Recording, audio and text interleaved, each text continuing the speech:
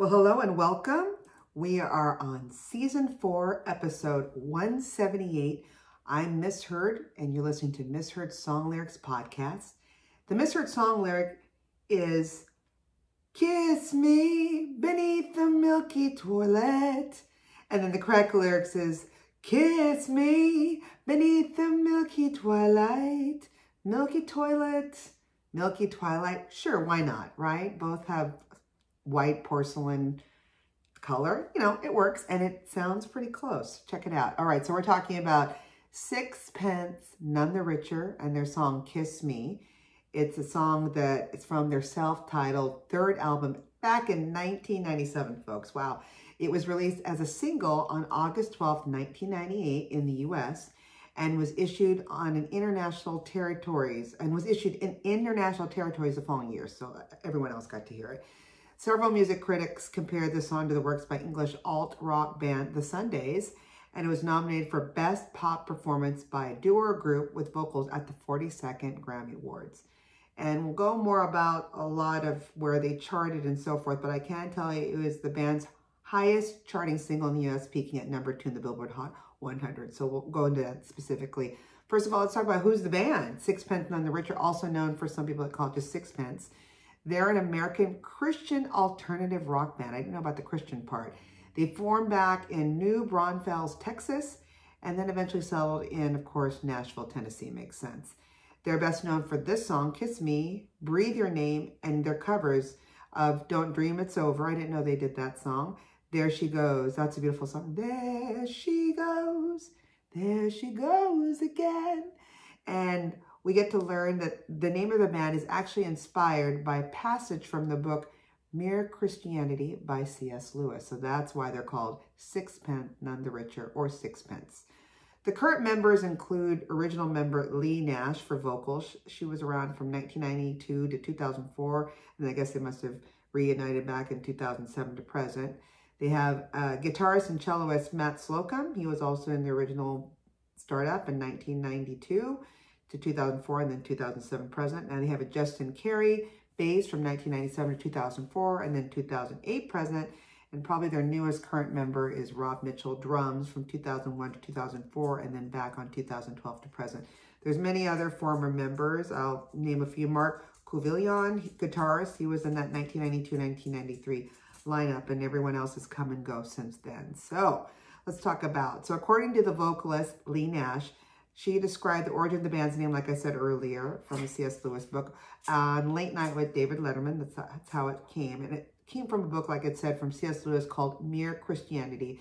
I guess it's about when a little boy asks his father if he can get a sixpence, a very small amount of English currency in use at the time, to go and get a gift for his father. The father accepts the gift and he's really happy with it, but he also realizes that he's not any richer for the transaction. C.S. Lewis was, they say, compared to that, his belief that God has given him and us the gifts that we possess, and to serve him the way we should do it humbly, realizing how we got the gifts in the first place. Oh, I love that. So if you have a gift of gab, hey, keep talking, right? So the band received 2 Grammy Award nominations, like I mentioned earlier. It was first Best Pop Performance by a Duo or Group with vocals for Kiss Me. And they also had a Grammy Award for Best Rock Gospel Album for Sixpence None the Richer for 1997. So 2 nominations. Okay, I don't think they won either of them, hey, but they got the nod.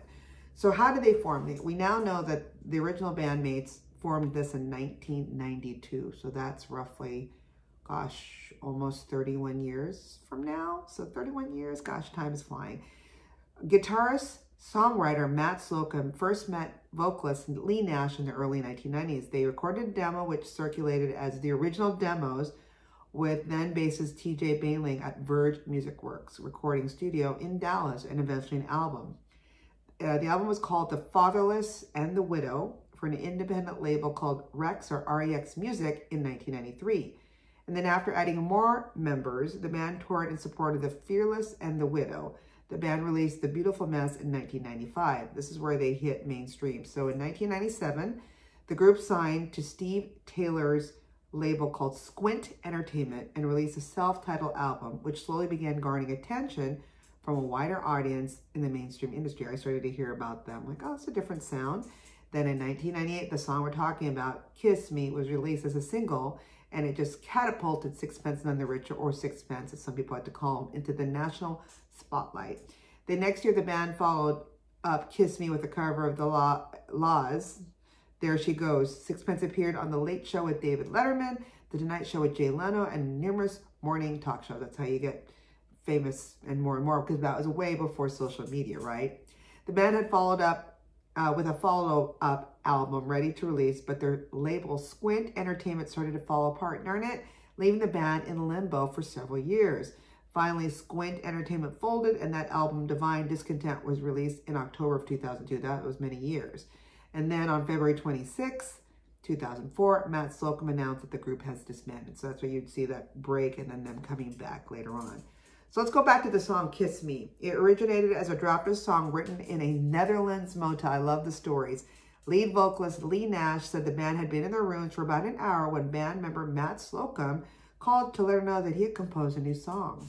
Nash went on to say, quote unquote, "We were on tour over there and we had a show that night at Flevo Festival. We performed it that night. I went down into his room and learned it. It was an instant hit with the fans, but it was still like a year and a half before recorded. So at least they got to do some workshopping with the fans at that time that, hey, they like it. So maybe we need to do more with the song. The song has a more lighthearted, poppier sound compared to the band's prior work. Thus, the band was kind of reluctant to include it in their self-titled third album until their producers persuaded them to reconsider, like, no, this is a hit. The interesting thing is, I think I mentioned earlier that Nash said earlier drafts of the song had slightly edgier lyrics with Silver Moon Sparkling, which is like, silver moon sparkling, so kiss me. It was originally written as cigarette sparkling, with cigarette sparkling, now kiss me. Ooh, I don't know about you, but I do not like to kiss someone after they've had some cigarettes. All right, okay, or smoke cigarettes. The second did you know is in an interview back with Vogue, a Miss Taylor Swift had said that Kiss Me was the very first song that she learned to play on guitar with when she was 12 years old. So thanks to them, kind of helped her with her guitar playing and learning. So there you go, Sixpence. How did it chart? Well, it debuted on the US Billboard Hot 100 at number 90 on the issue of November 28, 1998, but it fell out of the top 100 the following week. So way up top and then down. Then on February 13th, 1999, so like 6 months later, it re-entered the listing at number 91, then took another 11 weeks to reach its peak of number 2 on May 1st, 1999, where it stayed for a single week. That is crazy. It just came back. We love that. It stayed in the top 100 for 33 weeks, ending 1999 as the U.S. 6th most successful song of the year. The song also peaked atop the Billboard Mainstream Top 40 and reached number 2 on the Adult Contemporary and Adult Top 40 chart. So, you know what? They're still making money. It's still selling, and it's still there. So this is amazing. The second time around, it did better. And in Canada, Kiss Me debuted at number 45 on the RPM Top Singles chart on March 22nd and rose to number 1 on May 10th. Becoming Canada's 11th best performing hit of 1999. It topped the RPM Adult Contemporary chart as well, so did well with our Canuck friends in Canada.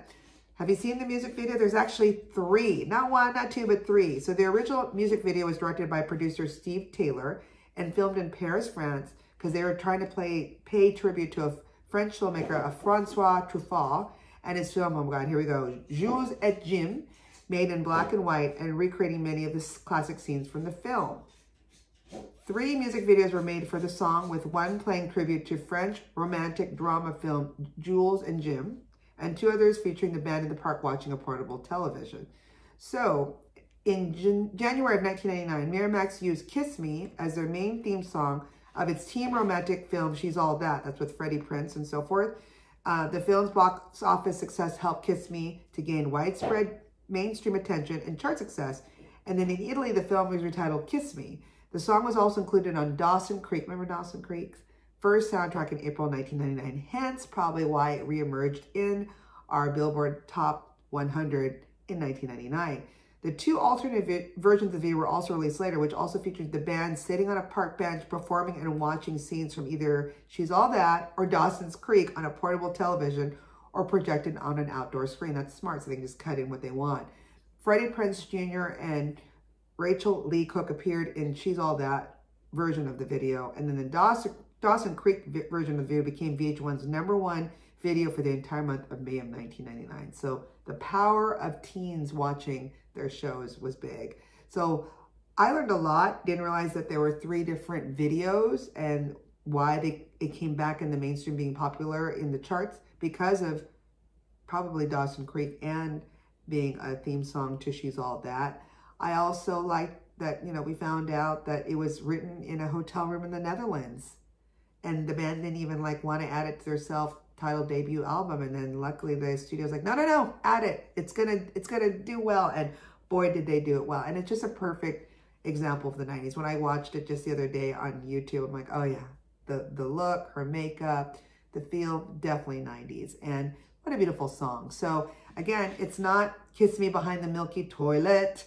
It's Beneath the Milky Twilight. If you have any additional fun misheard song lyrics like this, please send it to any of our Instagram, our Facebook page, our Twitter page, or just send me an email, old school, at misheard, that's MISSHEARD songs@gmail.com. And if we like it, we'll send you a shout out on the actual, you know, episode that we'll be doing, and we'll get to talk about more about what your misheard song lyric is and what's behind it.